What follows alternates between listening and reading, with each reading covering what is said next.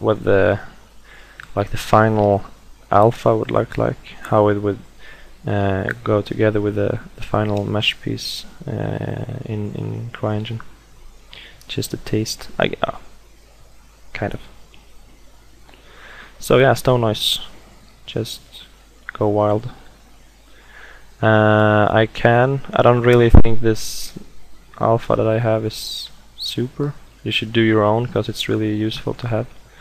And as I said, it's not super awesome good, but I can share it with you guys if you want to, or don't. If you don't want to put time into making your own, but you should. It is fantastic.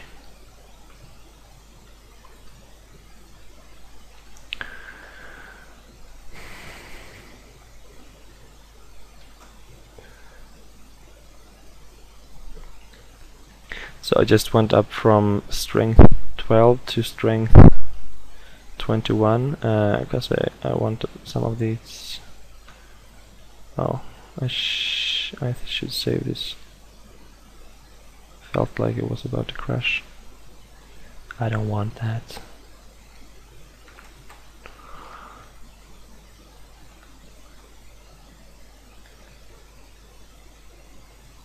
So as you can see, I mean, you could really do this without the mask too. If you lost the mask, it doesn't really matter, because you will be able to bring back the edge with the morph target later anyway. So as you can see, it was kind of unnecessary for me to be that exact and putting that much time into the bigger shapes, because I'm going all over with this brush anyways. I mean, it wasn't all thrown away, because it's really important to have those defined before you go in and putting in detail, but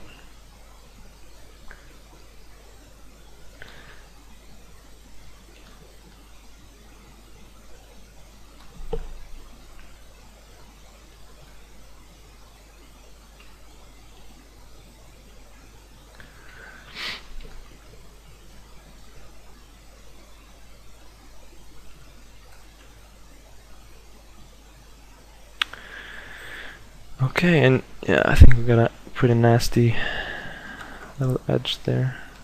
Yeah, doesn't really matter, but I think it looks good. Okay, so as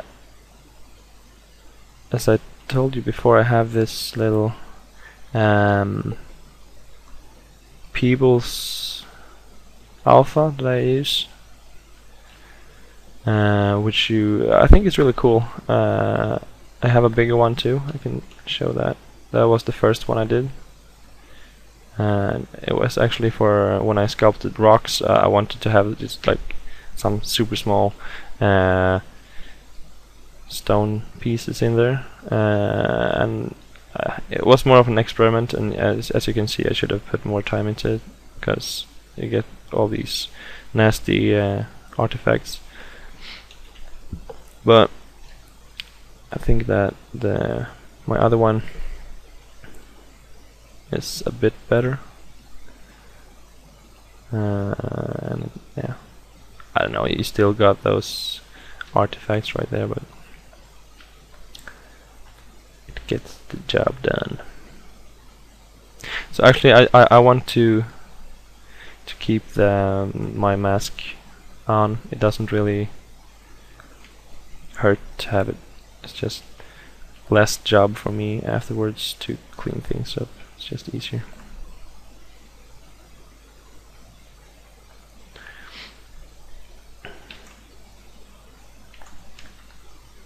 Okay, so small peoples. This is also something that I can share with you, and like with other brush, I don't really think it's perfect. I think I'm gonna redo it later, because it's really useful, but you have those artifacts and it's not too fun, but it works. And this is, I mean, this is just small details. This is absolutely something you can you can ignore and put into Photoshop later instead. Just something more for the eye. So I have this math cap that I use for checking out details. I don't know what it's called. FG Gray Metal. It's on ZBrush matte cap section, their library. I think it's really good. I mostly use it to present my models because it really brings those nice small cracks and stuff to the render. It's kind of similar to the red matte cap in a way, but this one I really hate. But it just shows off detail in a similar way, but it looks much better. Okay, so it's time to go over with the morph brush and create those nice edges. As you can see, I already have some definition in there. Okay, so I talked about my random morph brush before. I realized while I was talking about it that I actually had a brush that was a bit better before. Unfortunately, and if you do this yourself, you should really get yourself a morph target, try out the settings, and really just see what results you get and what the different settings gives you and whatever. I'm gonna use this right now because I'm stupid and lazy.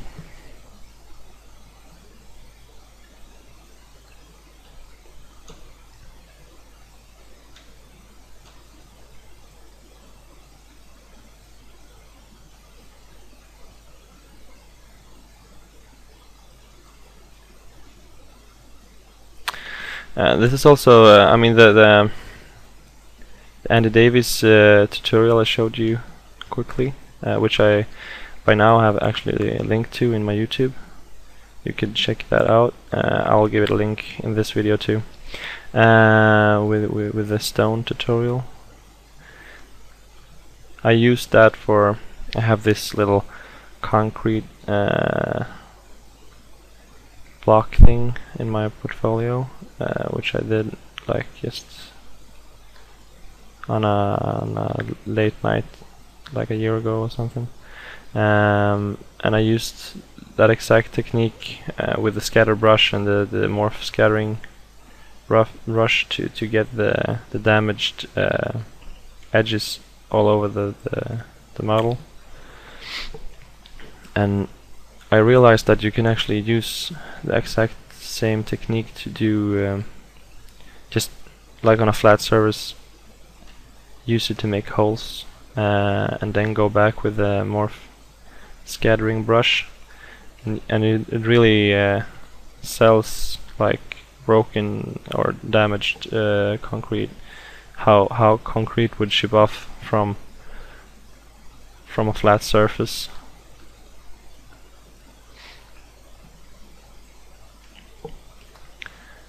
So that's also, I mean, you could do just flat. I think I need to go over this edge with a bigger brush later, but it doesn't really matter for now. Yeah, it's really great if you want to do yeah, on something like this, or just a decal all by itself for something like a flat surface. It's just a great way to quickly get some concrete shapes going.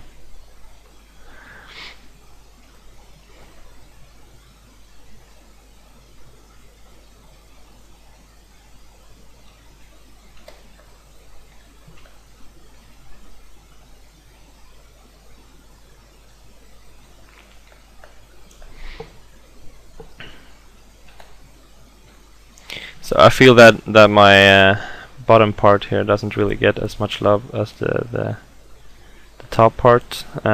So I mean, if you're doing this and it's something that goes for production or in your mod, or you're gonna show off the I mean, if let's say like this, if you're gonna use this properly, obviously you're gonna use the bottom of this would be shown as much as the top part, so you should put as much time in both of them. I don't really do that here. I mean, that's kind of good for you guys because it's kind of boring looking at all of this, I would imagine, because I'm doing just the same things all over. So as you can see, I'm not that precise with my morph scatter brush. Just getting something in there. So as you can see, I've managed to pull up my edge, so I get these tracks in there. I need to go back and fix that.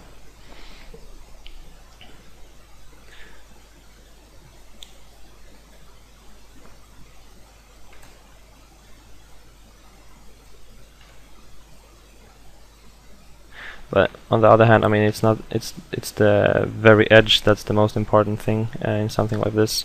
Since I'm gonna bake this, and the flat surface right here, this big part, it's gonna be blocked out with an alpha anyway, so it doesn't really matter if it's got all those errors or whatever. Okay, so yeah, kind of cool. I don't really like this hard edge right here, so I'm gonna put it out.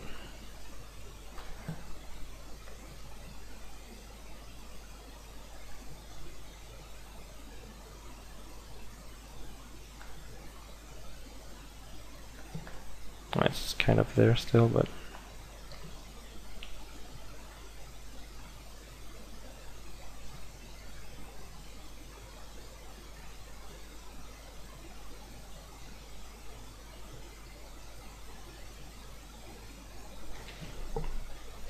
so you get some different results. As you could see, I just changed my C intensity to 100 from 25. If you have 25, you can just like build up small scale detail. With 100, it's like super straight on, and it gets really flat super fast. Different scenarios, both of them are good, so something you need to get used to.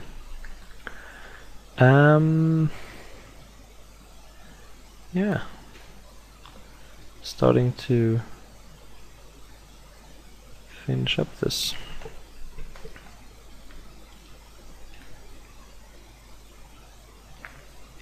Okay, so just because I talked about it, I want to show it. I said that you could do damaged concrete on flat surfaces.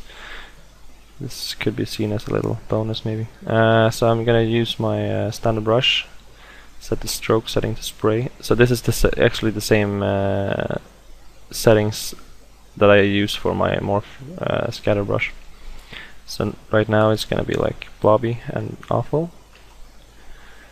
So the C sub, something a little smaller, something like that, yeah. Just get something going there. I guess that could be done with the storm noise. Yeah, I'm gonna try that. So take the morph scatter brush and just go in there, bring back some of that flat things, flat surface. And as you can see, it creates these nice crack-like patterns. I think it looks quite cool.